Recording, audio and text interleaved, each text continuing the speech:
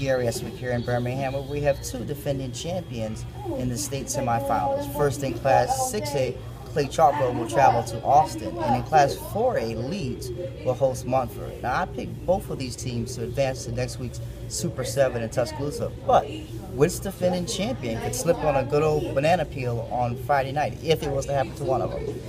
It's a tough one, because I really do think both of these teams will win. But if I had to pick one, I would say I'd give the slight disadvantage to Clay-Chalkville.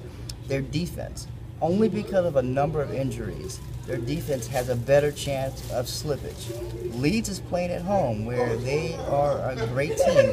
Everybody forgot early in the season when Leeds has lost 2 games, as we've talked about all during the season, and you can't tell the way the way defense has performed this season. Clay-Chalkville's defense, or they had a close game a couple weeks ago against Homewood.